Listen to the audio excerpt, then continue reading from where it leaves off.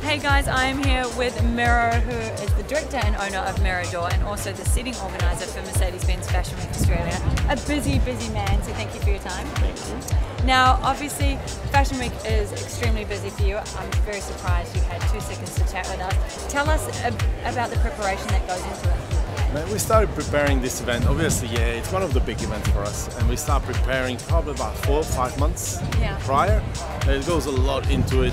We've got a lot of things that we do around this event. It's not just about the seating, it's not just about the front of house, it's not just about the celebrity, but we also provide a lot of opportunities here for young people to actually get their foot into the door, into the industry, and that's what takes up a lot of the time. We've got over 700 volunteers working at this event, and we're just trying to give everybody a go, you know.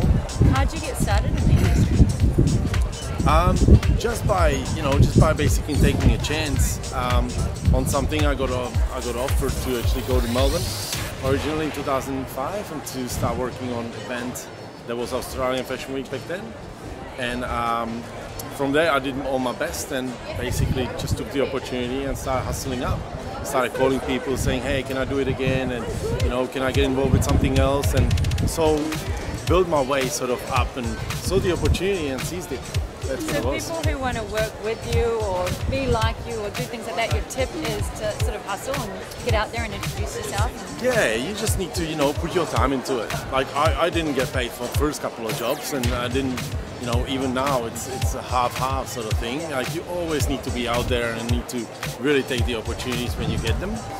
You are also a strong believer in that you create your own opportunities. So, I never said no to anything. I'm always out there and making sure that I do my best or perform my best that I can. Now, you are an extremely stylish man during Mercedes-Benz Fashion Week Australia. Let's not beat around the bush here. Tell me, what is style for you?